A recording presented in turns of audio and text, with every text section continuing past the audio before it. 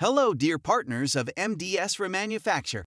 Today, I will make you a fast presentation of our new device IC617, specialized in checking the piezo solenoids like Bosch, Denso, VDOs, and calibrating the VDO injectors in the repair before install them in the test bench.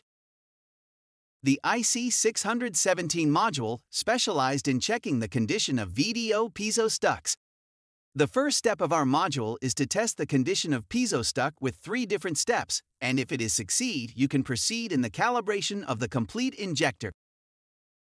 The IC617 module start as first step to check the insulation of the piezo stuck.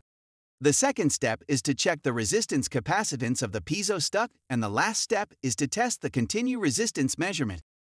If the actuator pass all the above tests, then you can continue to the calibration of the complete injector.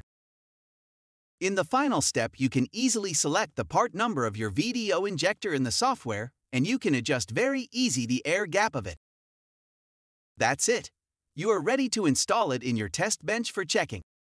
As a tip, we prefer to test the VDO injectors in VDO authorized carbon zap test benches for better and accurate results. Closing our today video, I would like to remind you that MDS produce VDO spare parts with OEM standards.